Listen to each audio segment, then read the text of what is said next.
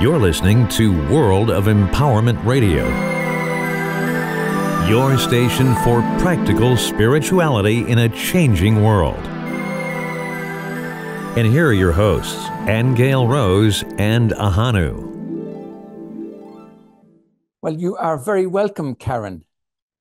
Why, thank you, Ahonu and Aingeal. It's such a pleasure to be here. Yeah, it is a pleasure. It is indeed, yeah. And it's so different these days from what it used to be all those years ago in upstate New York when we first met. But we're talking now about the future, and we're excited about the future, although a lot of people are not. A lot of people are really in fear about what's going on with climate and so on. So can you give us a little bit of a background as to what your interest is in climate and how you got involved in it? Well, for the past, I'm going to say 15 years or so, I've been in the world of media and filmmaking and for even longer branding and PR and all of the above. And what I've been doing is, the whole climate industry, I'm finding that those that are in the know, the scientists and the professionals that have been studying all these years, they're putting graphs out there and they're putting details out there that the general public just literally doesn't understand. And then you have all the celebrities screaming at the top of their lungs, climate action, climate action. Okay, so I want to bring the practical solutions with Inger-Mette, who I've met last year at the Cannes Film Festival. We worked on a big event at the Ritz-Carlton Hotel on the International Day of Biodiversity. And we really realized the commonality of what she does and what I do and how to, bring the two different things together so that we could do something that is not only innovative that nobody's really done before, but also get the information out to people, the very clear information. What do you have to do in your house? What can you do in your house, in your office, in your schools? What can you do right now to shift into toward the positive direction of repairing and restoring what's been going on for these years within the climate? And that's what our focus is: repair and restoration and information. So how have you set that up? Good question. So what Inger-Mette came to the table with a lot of people that she'd already been working with, because she started the World Climate School in Norway 4 years ago at the beginning of COVID. And she started it with a bunch of people. If you go to our website, worldclimateschool.us, you'll see the history there of some of the people that she started this with back in Norway. What we're working to do is start it here in the United States. And it'll be a separate but partnering entity with the World Climate School in Norway. Mm-hmm. Did I answer your question? Yeah. Well, many people would know, Karen, that a couple of weeks ago we did a piece with a lady here in Sedona who was very concerned about pollution in the Verde River, for example. And a lot of people responded very positively to that, realizing that this was part of mankind's negative influence on the environment. And do you see that as part of your work with the World Climate School? Yes. We will be stepping out there as time goes on. We will be stepping out there to make some noise with some of these companies that are not really going in a sustainable direction, and that are still harming the environment. And those companies have to be held accountable in the court of public opinion, as far as I believe. Right, yeah. So what we're going to have to do is create those campaigns to bring the awareness to the people that these companies are doing that, Mm-hmm. harming the And it's environment. not just companies. I mean, we're finding local authorities are engaged And in this local kind of thing. authorities, yeah, absolutely. Yeah. And how teaching communities how to make noise within their own community if they see something going wrong. You know, you have to police your own backyards, so to speak. Right. Yeah. Yeah. And I admire one of the things that you talked to us about very recently, and that was the education of young people. So, and I know we will be speaking with Inger very shortly when she comes online. And perhaps we might use this opportunity, Karen, just to explain what she's doing in Norway right now. I believe it's Easter time for her, It's and that's why Easter. she's Yeah. slightly delayed. Just explain that. She is up in the mountains in Norway with her family, and they all gather for a week at Easter time, and they ski. They ski and they ski and they ski. And she, you know, I said, "Where are you?" And she said, "You know, there's a lot of snow here." And I said, "How much?" And she said, "A meter." I said, and of course, you know, being from the United States, we don't measure in meters, we measure in feet. And Yeah. then I said, "What is that, like 3.5 feet?" And she said, "It's up to my waist." Right. I'm Yes. like, "How Yeah. are you moving, or how did you even get in the house?" And she said her brother came by and plowed all the snow before they arrived, which was wonderful. Right. Yes. So she will be joining us very shortly. But Yes. tell us about your work with the education side of it and trying to involve young people. And then we'll Well, hear we're what Inger working has to say. with a young man named Augustin, who is he's just phenomenal. Um, he has wrangled 3,500 kids from around the world, you know, teens, and he's teaching them how to utilize smartphone filmmaking for climate action and activism. And Wow. he's got something up right now. If you go to our website, you can see it's called Reforesting for Peace. And he's teaching them, and they'll get a certificate. It's a 7 to 8 course, you know, they have to take 7 to 8 courses of this program that he's putting together. And then they learn how to film, and they go out and they start doing their thing, but they'll also get a certificate. Hmm. And why do you think it's necessary to educate young people about this? I mean, would it make more sense to tackle the people in power who are causing a lot of the issues? Well, I think it's the young people that shift the consciousness of the people that are in power. I think that, you know, if you as a parent, as a grandparent, those kids come running in and go, "Mom, that goes in recycling," right? Yeah. And when that start, you know, it's that simple little bit of information that starts shifting, you know, the people in a house. It's those kids that go, you know, I don't, when I was a kid, when I saw, what was that commercial with the Native American Indian guy standing on the side of the road and people were throwing garbage out of a station wagon and he was crying, and it was a Keep America Beautiful campaign. Right. I mean, I watched that commercial and it made me cry. I was a teeny little kid.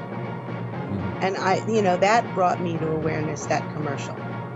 So, Right. you know, there are things out there, just very basic, pure things you can do. Some people have a deep, abiding respect for the natural beauty that was once this country. And some people don't. People start pollution. People can stop it. That get to people's hearts, and these kids, it's just so important. Yes. Yeah. So let's use this opportunity to play a little video that Karen and Inger have on their website. And we'll be back in a moment. Okay, flowers and clouds, rivers and rain, the beautiful things around me. Sing it out loud, shivers and wane, I tell you what I feel and see.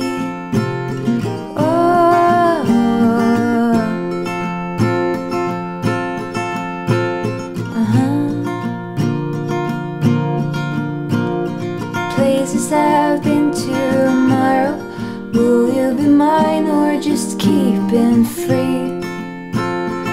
Thoughts and expectations and stronger affections, the future is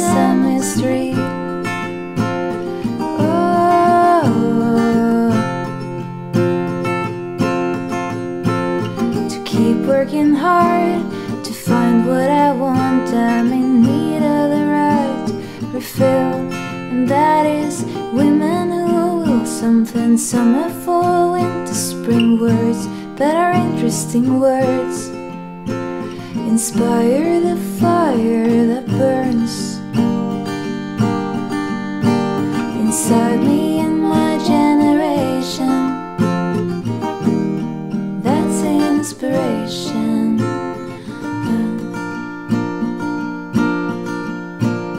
You know, in a run, I remember I ran fast. If someone believed I could do, friends are supporting me, brings out the best I can be, and it pushes me through.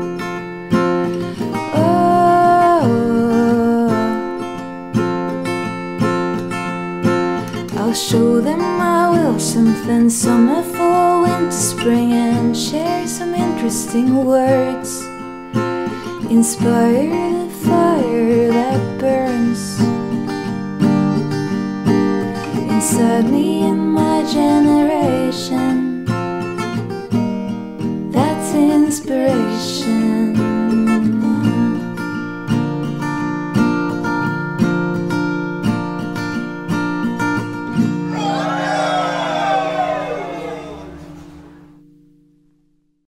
Yeah, I was asking you about the programs and projects you have for young people. These the programs that are up right now are for everyone, but what our intention is to create programs like a plant a tree reforesting, fire areas in the United States or hurricane areas, and where we're going to work with the kids in the schools to grow native trees from the seeds. Here she comes. Where we're going to have native seeds for those areas so that people are actually planting what belongs in that area. So that is one program that we're working on. Okay. I believe Inger has joined us. Yes. Hi, Inger. Hi, Inger, how are you Hi, today? hi there. Good You're having a afternoon. nice time in the snow. A little harried, are you? We do have. Yes. And I've no doubt that that snow is quite natural there in Norway. It's not a product of climate change, is it, by any chance? Not really. It's more or less the same as it's been for many, many years. Yes, yes, yes. Good. You're very welcome to the World of Empowerment. Before you came on, we were having a little discussion with Karen, who was giving us a little bit of background as to how you met and what it is that you're doing. Now, you based in Norway, Inger, what is your interest in promoting the climate school in the United States? Like, what do you feel is to be gained from that? Well, thank you for the question. It is an somehow difficult question, but also an easy question. It's a little bit closing the circle for me because I've been, strangely enough, I was in the United States in my youth. So I was there when I was 19, 20 years old. So I was organizing a lot of like a trade excursion for the university of my students group at the time, and we went to Epcot centers and we presented different Norwegian products for the Epcot center to sell in a commercial excursion journey. So we landed in New York, we went to the embassy in Washington, D.C. I ended up in Virginia, Richmond, and we ended up to Atlanta. We were driving in a bus all the way down to Atlanta, Nice. and then down to Miami, and then from Miami we fly over to Los Angeles, and then then from there I fly over to Cleveland. Mm-hmm. So that was so it was early 90s, like before the 90s. It was 89. Right. And then yes. And then in the mid 90s, I was traveling to Buffalo, upstate New York for the Creative Problem Solving Institute in June, like a week-long workshops on creativity and, how can we really create Nice. a future, Yeah. So when you ask what is the World Climate School and United States, it's the most important thing is actually to connect back to what I'm like now, like 30 years later, I'm working with youth around the world, and I see the what, you know, the importance that to collaborate with youth from Europe to United States, youth from Norway back to United States, from the Afro-American diaspora back to Egypt, back to the west coast of Africa or the landlocked countries of Africa. I'm working on all these directions for the World Climate School. Yes, and we've heard you've also done some training with young people in the climate area in the likes of India or Pakistan. Is that correct? Absolutely. It's when we started off with the World Climate School, as a school, it's still like only 3 years back in 2020 during Corona, and we started having online training and pilots with Pakistan. And it's also very, very important to do that because, you know, the climate change and the flooding, the melting of the glaciers up in the Himalayas.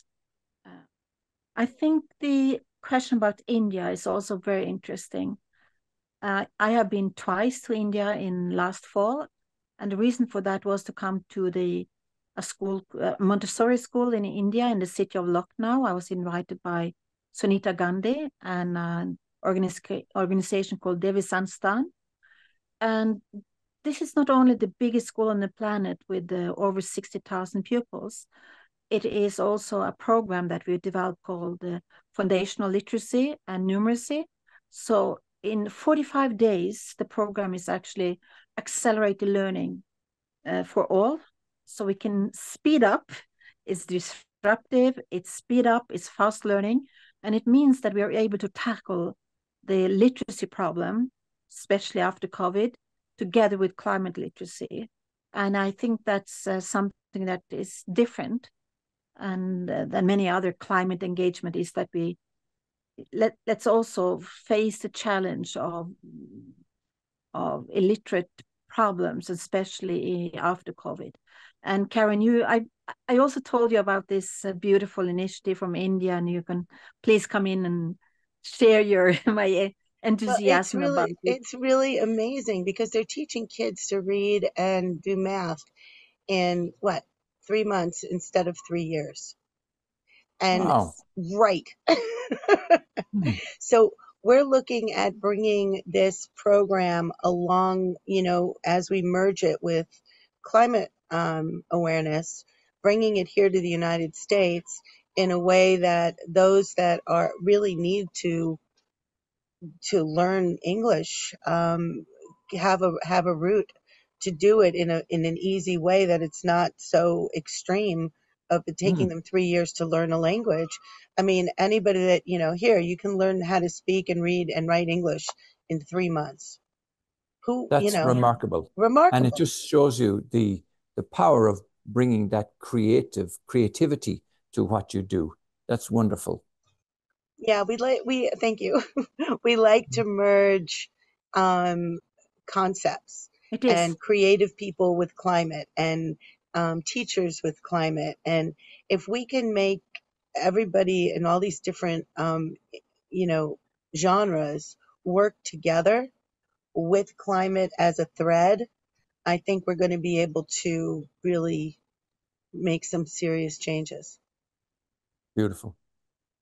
So it's a worldwide thing, and it's a worldwide reach you're looking for, even though you have a US-based domain name. It's worldclimateschool.us. Absolutely. It's worldclimateschool.us. And I think we decided on doing it in that way because I think it's United States in itself is a huge continent and the diversity is huge. And yes, we can learn from different ecosystem, like from the landlocked Africa or from landlocked Tibet, but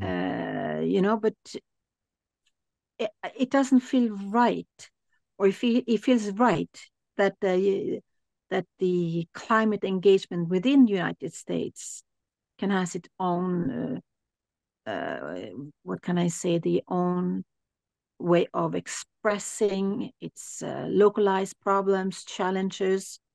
And yes, well, climate challenges are global, but the solutions are localized. It's in your local background, it's in your local community. That's where the solutions are. It goes from the kelp. It goes from the kelp in the oceans in California and Florida and the Keys, with all of the coral reefs that are being just so unbelievably damaged. The hurricanes that are flying into Florida, the flooding. We have somebody on our team, Sandra, who actually had to move from her house in Florida because she got flooded out during a hurricane. She had to, she just, sold it and left. And we're hearing this just too much. I live out in the desert. Indeed. I live out in the desert in California. It has hit 128 degrees where I am in the over the summers in the past couple of years. And it's a terrifying experience. If God forbid the air conditioner goes out during that time, you're literally cooking. Yes, indeed. We just got news the other day that certain companies like State Farm and others are refusing to insure people in states like California now because of the wildfires and because of climate change. So is that something, Inger, that you can tackle or can help people with? Like, let's say in Florida or Georgia or wherever that they can't get insurance on their home. What can you do with the movement? Well, it's quite interesting. I've been working with the Nippon Life Insurance from Japan, and this thing about the consequences of insurance company to really insure houses and places that it will happen again. The flooding and the hurricanes will happen again, and I will not be able to express that we have the solution for the World Climate School, that we can help. But what I know from I'm also on the board of the Green Cross Sweden, and there's an organization called Global Green and Global Green Cross International, and they started out of New Orleans, and the Hurricane Katrina, when that happened, and it's still, people are still suffering. The houses, you don't have houses, and so how, and they are working on how can we help people that are meeting the climate change and the force of nature frontline, Right. how can that be how can we help? And for World Climate School, how can we help children? How can we help teachers? How can we help to empower the youth to really understand that in a way we are together on this? Yes. I don't know if that was a good question, but I take a follow-up question on it. How can we come together? That's the thing. Yeah. Well, when you mention about coming together, I mean that's a noble aspiration. Do you feel alone though in your work? Like, do you feel isolated? Do you feel that people are listening to you? Do you feel any support from governments or from institutions? Yeah, tell us about the support you're getting. I think it's something called the undercurrent, the unseen trends. This is not a trend. This is not a fashionable thing to really say that we like to care about the climate or learn more about the weather patterns and how it's changing. It looks like the grassroots of NGOs, of people, youth worldwide are engaging in doing something. So that is it's building its own momentum, and that we don't see. So it's like popping up differently than we think. And when it comes, let me get an example from the Norwegian context. Yes, we are an oil producing company. Yes, we produce oil gas, and we are one of those countries with a very small population, and still we're having a huge income from the oil and gas sector in Europe, and we are, that's the situation. But still, there is something that happened during the early 90s when the Rio conference started in 1992 in Rio, Brazil, with the Brundtland report and the Sustainable Development Goals, which started then. The Agenda 21 started then. So you had a very top-down process with the United Nations coming forward, and that has still been the drive. And Norway at that time, with the Prime Minister Gro Harlem Brundtland, she made a changes in the Norwegian constitution called the environmental paragraph in the constitution, that we have to secure that the children and future generation will have a future. So that is in the constitution. Still, with that amendment, or what that kind of changes of profound responsibility, it is not working. You know, it's a wicked problem. The governments cannot do it alone. The multinationals are not doing able to adjust and to do something that is profound. And part of it, we know, it's like the keeping business as normal is like a speed of you know, have a growth economy that is growing and growing and growing, and that do not go together with having a paradigm of circular economy, of creating values differently, having a profound shift in values. That is, yeah. So, yeah. So how would you address the problem on a personal level if you're speaking to normal people, not government officials, not organizations, but just the common people? What kind of advice would you like to give them, or what would you like to say to them in terms of what they can do to start shifting their consciousness around this? Well,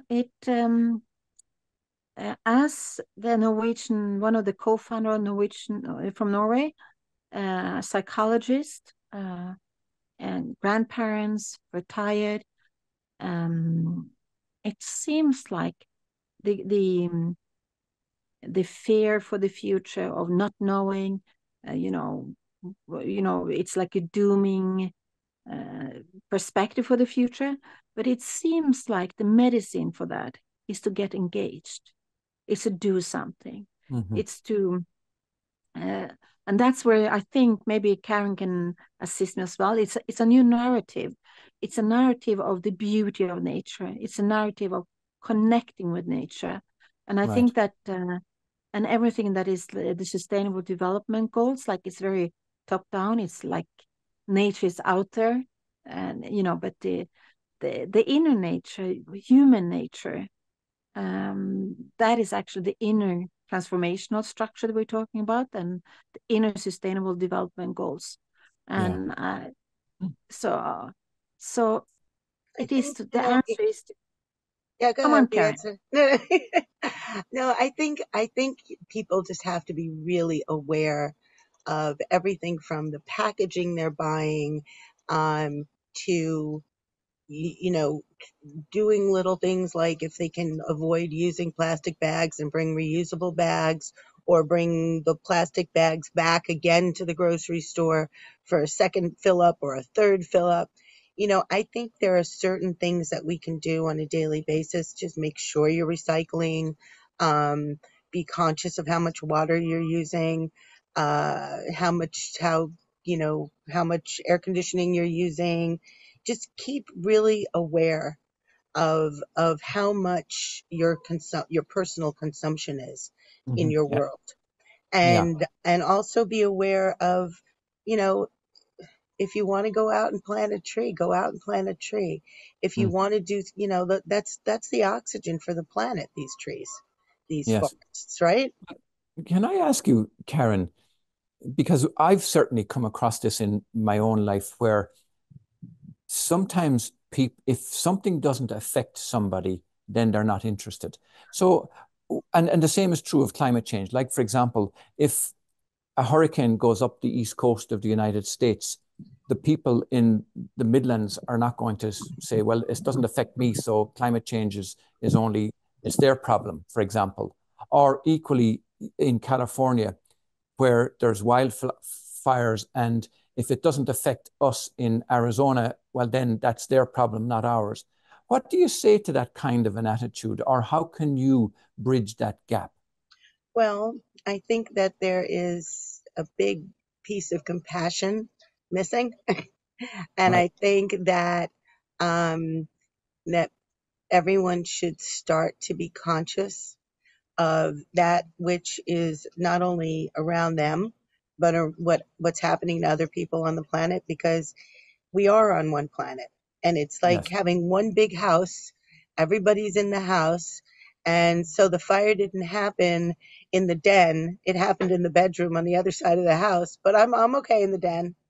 Yeah. No, it's, everybody's being affected. So And it's about thinking more globally about everything. Is that more or yeah, less? the world is so small right now that, Yeah. we can talk to each other from 3 locations around the world right now, Mm-hmm. and very easily. And we could sit here and bring on people from another 8 countries if we wanted to. Right. That is telling us how connected we all are. Mm. And if we don't do something and take action literally, Mm. within our own space, Yeah. and just be aware of what you're eating, be aware of the chemicals in the food, there's so many puzzle pieces to this that are so layered and it goes so deep. Yeah. um just start doing some research, start understanding what's happening in your environment, and shift the way you think about it. Mm-hmm. Yeah. Don't buy the products that are just, there's a lot of fake food out there. People are Yes. consuming it, but it's not really food. It's not a nutrient rich substance. Mm-hmm. So, in No, order to go ahead, Inger. no, it's the bigger question out getting the carbon footprint down, and to the complex issues of chemical balance in the atmosphere. And it seems like it's not only CO2 or methane gas that is greenhouse gases, but it's also the way the heating of the ocean comes up. It's like the biggest systems of earth science that is kind of relevant for us, and for ordinary people, common people, that is too complicated, but still we understand it somehow. And so these small action points we can take, yes, in our private lives, but the complex thing of the transportation industry, the oil and gas industry, and the coal industry, how to reduce these big industries that are polluting, how to have cities, urban cities that is less car-based cities, those bigger infrastructure changes that must take place. And on the other side, we see this beauty of urban farming. We see the inner greening aspect of cities, the planting of trees for shadows, making cities more beautiful as well. Mm-hmm. Yeah. Um, Yeah. I it's noticed a lot, that I noticed that you guys have already garnered a lot of support, like corporate support. You have a number of sponsors. And I want to ask you about those sponsors. I think it's wonderful that you've done that, but does that represent a shift that's happening? Because I know in my experience, whenever I was looking for sponsors, they would always ask, what's in it for me? In other words, there was that old style corporate attitude that I, you know, you give me this and I'll give you that. Is that the case with sponsors of climate change? Are they looking for something in return, or are they being magnanimous and saying, yes, we recognize a problem and we want to help? Well, I think what you saw on our website were our corporate partners and our NGO partners. That's who's up there right now. we are looking for sponsors right now. We're working on getting grants. We definitely need support. We've put up a GoFundMe for that support, and you can leave that link for your listeners. But I mean, are they helping? They're helping. Yes, they are. The process of grant writing, the process of getting those corporate sponsors, it's a very tedious process, which is why a lot of people just don't do it. And so, you know, there's a lot of questions to be answered. They have to know that you are exactly who you say you are, understandably so. And you know, there's a lot of work that has to be done. Inger and I have assembled an incredible team of people that have jumped on board to partner with us.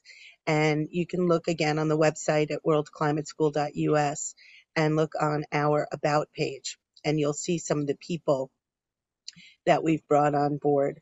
We have comedian Eddie Brill, for example. Eddie is a dear friend of mine, and he was the warm-up guy on David Letterman for 17 years, warming up David's audiences. So we have a lot of really fun people, creative. They're all incredibly artistic. We have Ed Lanz, who there are 1,800 domes around the world, and he actually puts VR movies, films inside these domes, and you can walk into the dome as a kid, as an adult. You can learn about what's going on in the world from inside the dome in a fully immersive situation. We've got Mia Honick, who's working with Act Now XR, her organization, and Millennium Art. And Mia is the one that in 2015 did the projections on the Empire State Building of the endangered species. And if you look on YouTube, you can see that as well.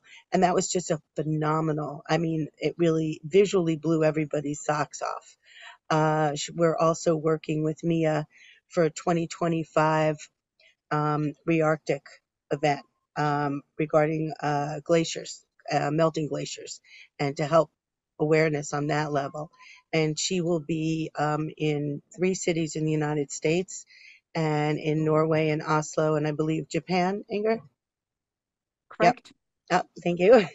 And she's going to be projecting her whole film on the Oslo, Norway Opera House, which is a stunning, stunning building. And it's going to be an amazing visual event. So, you know, we have a lot of different things in place right now that we're already doing. And these are people that Inger's been working with for some time. So we're just bringing it all together. I'm bringing together the celebrity PR end of it. Inger's bringing together all of the knowledge and experience she's had in climate over the past, 25 years, 30 years. She started in fashion and sustainable fashion. So, you know, what we want to do with this is, you know, everything we can. We want to make this as big as we possibly can make it, where we have sustainable fashion, you know, World Climate School, things to wear, and everything. We just want to do it all because we really feel like the more awareness and the more learning and the more we can teach kids, those kids grow into adults. So that's like our planting of seeds, teaching kids. Well, I asked Inger a few moments ago about the corporate sponsor side of things, and I'm assuming that you are not only seeking financial support from the corporate world. How can people help you on a smaller scale, individuals indeed, who might be able to contribute? How can they contribute to support your work? Yes, correct. It's one thing is the big corporate sponsors, and you know, these days nothing is happening in isolation. We have to get out of the sectors that we're working. So, for example, when it comes to corporate social responsibility and the governance structure of multinationals, you see that that is actually where they need NGOs, not-for-profit organization, to be in partnership. So the partnership structures are so important these days to solve the complex problems that we have. And when it comes to individuals, you know, right now we're having the GoFundMe campaign up, and we're launching this week. So we like to get the let's get 500, you know, individuals first to join us, to be noticed as the you know, like a founders or the first initial circle of people that comes joining us in the United States. And I think we can reach that. And from there we're going into the more corporate circles, where we really have to have this intergenerational learning across sectors, you know, from fashion to food to music.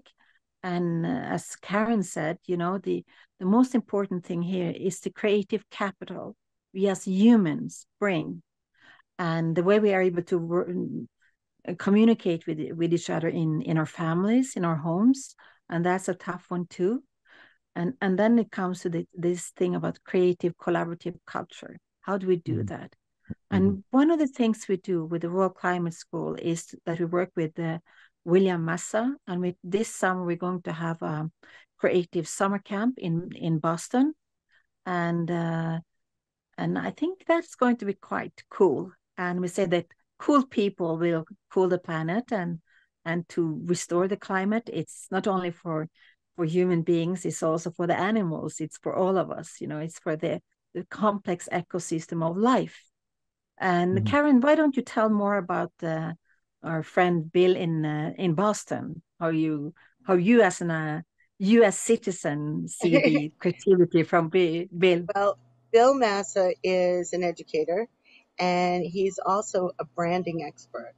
And what he's done is he's taken color and um, and all your senses, and he teaches through all the senses how to experience a brand, whether that brand is climate or that brand is anything else.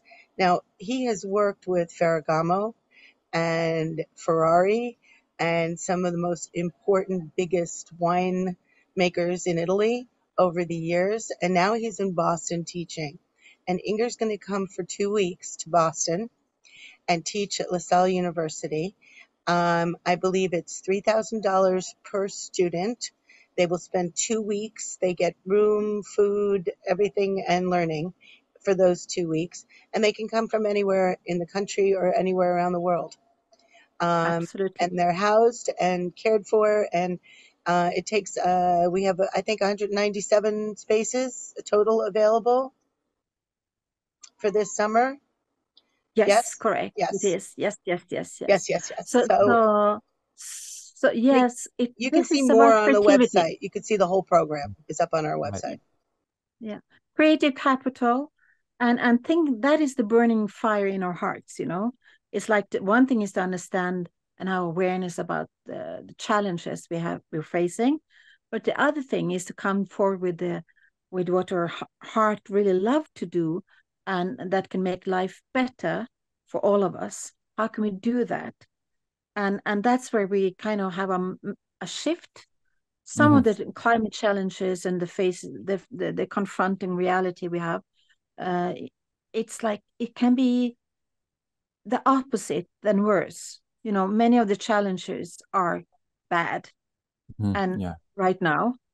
And, you know, by really facing that together, when we have the creative capital coming together, having a strategy to create new fibers for fashion, to understand that the linear economy is not going the right way. We have to see how we can reduce waste. You know, there's we're overproducing. Right. So, well, and there's a couple of important things that you mentioned there. Two very interesting metaphors that you used. You said there's a burning fire in our hearts. And then you also said that cool people will cool the planet. Both of those really interesting. Now, I'm remarking about them because I think you and Karen are very cool, and it's very clear that you're in a cool place. And you're in a cool place with 3 feet of snow.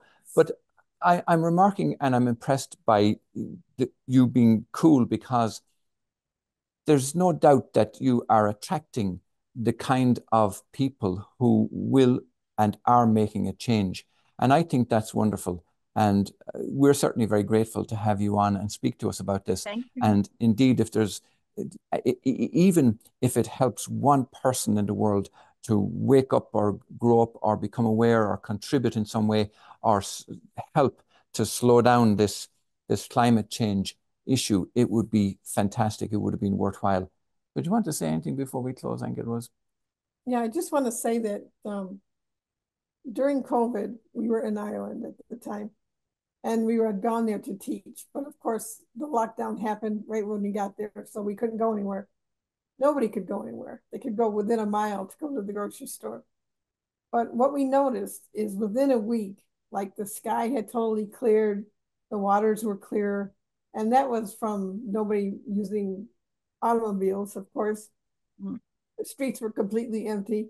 And I remember thinking at the time, like, what could we possibly use for transportation without all these cars? And because it was so obvious that the planet had actually healed herself.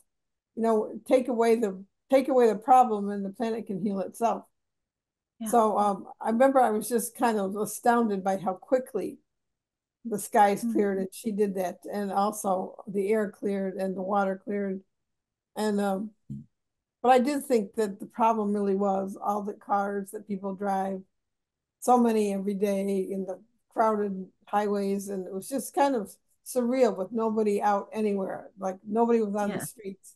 And it was kind of an interesting phenomenon. Wasn't it the case also that a lot of animals were going back to their native habitats too, that had been pushed out by development and so on?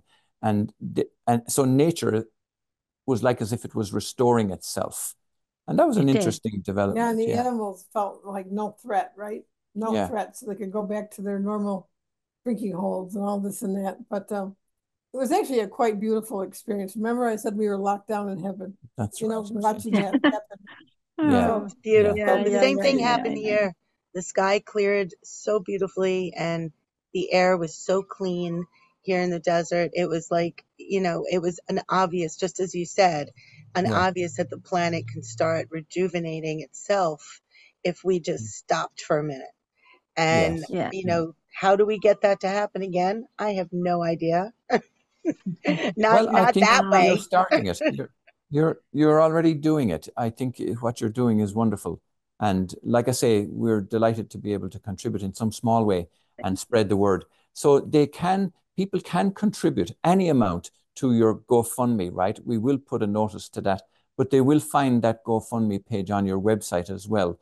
That's correct, Inger, yeah? Correct. There's a little donation button at the top, and it'll take you right over to the GoFundMe page. Yes, great.